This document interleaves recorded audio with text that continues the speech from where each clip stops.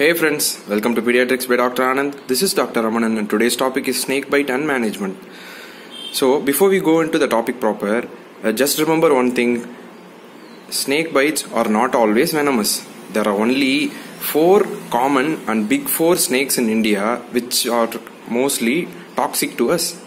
These snakes are split voice venomous poisons. When they bite, we'll get mostly either a hematological manifestation or a neurological manifestation. In only one case, we'll get a mixed response. So, we'll see what are the big 4 snakes in India which cause the 90% of the mortality in India, both North India and South India. This spectacled cobra, in Tamil it is called as Nallapambu, common kraits, Russell viper and saw-scaled viper. These 2 vipers and common spectacled cobra and common krait, these 4 are called as the big 4 snakes. So we just look into the clinical features and the treatment and will classify accordingly. This krait and cobra, they both comes under the class of neurotoxic, that is ptosis, neurotoxic. It affects the neural system.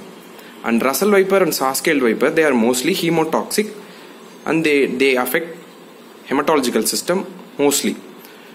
Only exception here is Russell viper, which will cause both hematological and neurological manifestation, but it always mostly presents as hematological manifestation. So, if you see into the local pain and tissue damage after the snake bite, the cobra causes most vulnerable and most excruciating pain that will cause tissue necrosis also. So, in case of local pain and tissue damage, cobra tops the list. And also it is seen in the saw-scaled viper. Ptosis, that's what I call the neurological sign.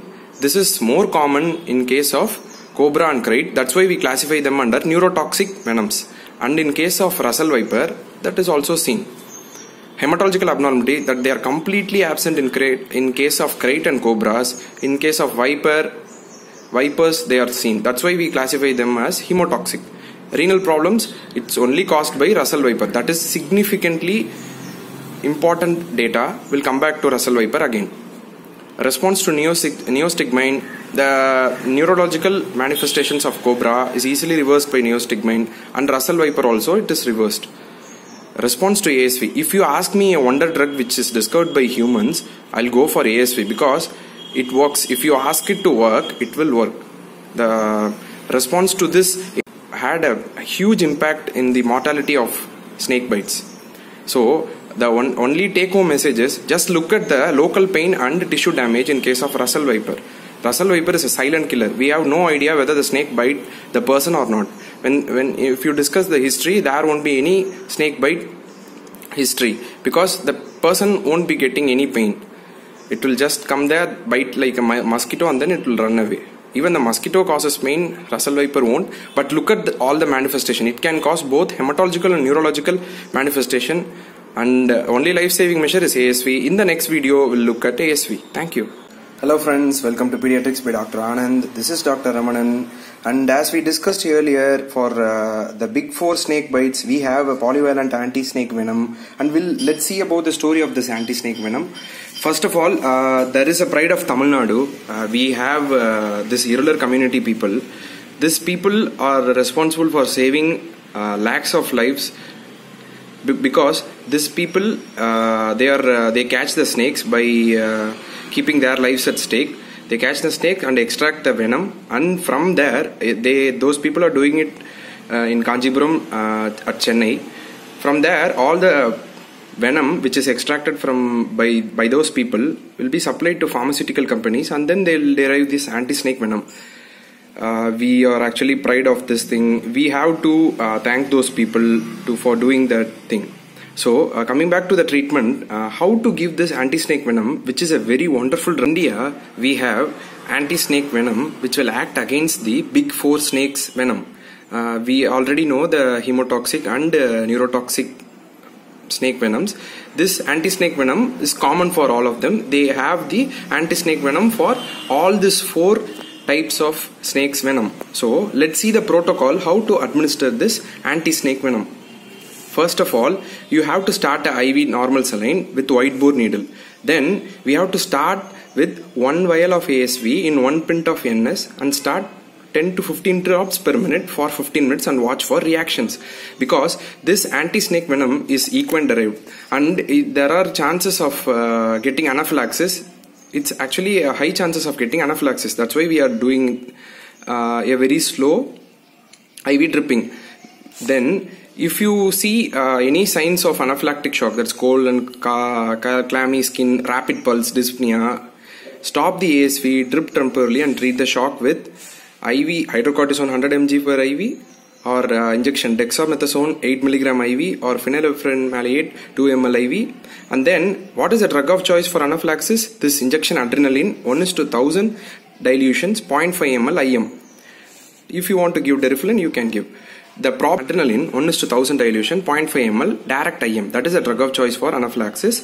In case of pediatric age group, we will be using 1:10,000 dilutions 0.01 ml per kg for pediatric age group. So if a 10 kg child is there, we have to give 0.1 ml. 1:10,000 dilution is, you have to take this 1:1000 adrenaline in a 10 ml syringe and then you have to dilute it with 10 ml of fluids. So if you want to alter the dose in anti-snake venom, that is a misconception. The venom dose is 8 vials per NS bottle. Only the problem here is we have to change the fluid values according to the weight of the patient.